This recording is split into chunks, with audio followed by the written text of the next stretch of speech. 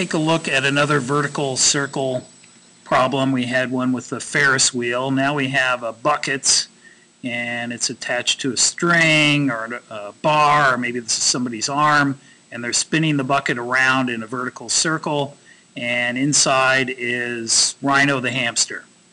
And we show him at two different points in the motion here. And the first question is, what is the minimum speed so Rhino stays in the bucket so he doesn't lose contact with the bottom of the bucket? Now, if you're worried about Rhino, don't, because we all know Rhino, I eat danger for breakfast. So he'll be fine. And so where is he most likely to lose contact with the bucket? That would be at the top of the circle when gravity is pulling him directly away from the bottom of the bucket. And so he's most likely to lose contact at the top. So if we solve for the minimum speed that he needs to stay in contact at the top, he will stay in contact everywhere else. So we draw a free body diagram of Rhino at the top of the circle. So we have weight acting down and also the normal force acting down. If you remember in the Ferris wheel problem, Rhino would be sitting on a seat and the normal force would be up at the top of the circle. So you can see this is different. Then we want to put one direction in the direction of the acceleration, and we know in circular motion, uniform circular motion, the direction of the acceleration is toward the center of the circle. So we make positive y toward the center, which would be down at this point in the motion. So we write Newton's second law for the y motion. Sum of the forces in the y equal ma, and this is a special acceleration, centripetal acceleration, and we have an equation for it, either v squared over r or omega squared times r. And in this case, I'm solving for v, so I'm using the v squared over r version. So what are the sum of the forces in the y direction? Well, you just add up all the forces you see. There's a normal force, there's a weight, they're both pointing down, and we made down positive, so they are both positive.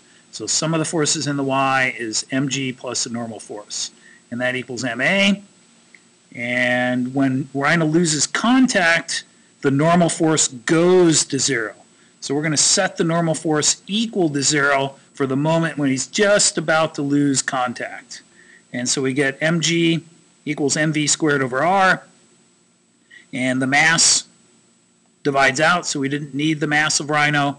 And you get the linear speed is the square root of gr, and g is 9.8, the radius 1.2, so he needs to be going 3.43 meters per second. That's not real fast, but is Rhino going to be okay? All of my training has prepared me for this moment. So he's ready for that. Let's look at something else. What is the force of the bucket, in other words, the normal force, on Rhino at the bottom? And so we set it equal to 0 at the top. Is it going to be 0 at the bottom? Well, we don't wonder. We're going to solve for that. But again, Rhino will be okay. Well, maybe. We'll see. And so we draw a free body diagram of Rhino at the bottom. And you can see in this case that at the bottom of the circle, the normal force now is up and weight, as always, is down. But what's the direction of the acceleration?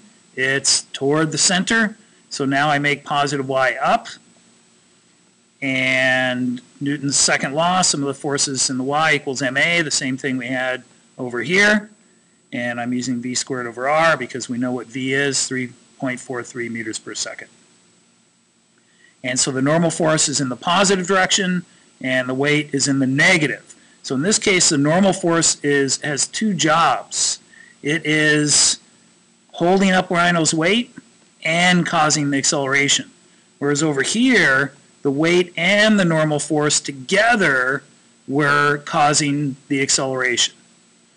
And so the normal force then is mg plus mv squared over r. And we put in the mass here. I factored out m, you can see. So it's m times g plus v squared over r. And you get 15.7 newtons, which is double Rhino's weight. You may want to go and look and see how that turned out that way. But he would be okay. That would be like a 2g acceleration on a ride. If you think you understand this, try this one out. What would be the normal force on Rhino at the top of the circle if we were now spinning him at 7 meters per second? And so in that case, there will be a normal force at the top. And then if you want, also you can figure it out at the bottom. I'll give you the answer. And so go ahead and work it out. Don't look at the answer. Here it comes. Hit pause. Okay, hopefully you didn't cheat. Try this one out. See how you do.